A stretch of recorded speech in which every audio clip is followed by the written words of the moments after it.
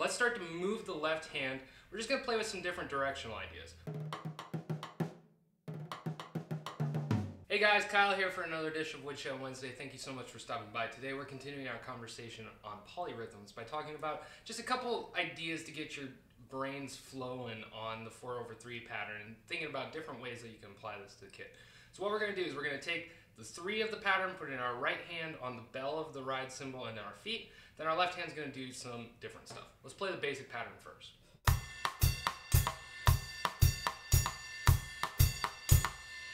You can start to hear that pattern. Let's start to move the left hand. We're just going to play with some different directional ideas. Let's take it around the kit clockwise.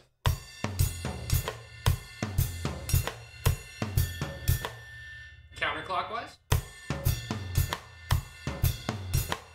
Let's go rack, snare, floor, snare.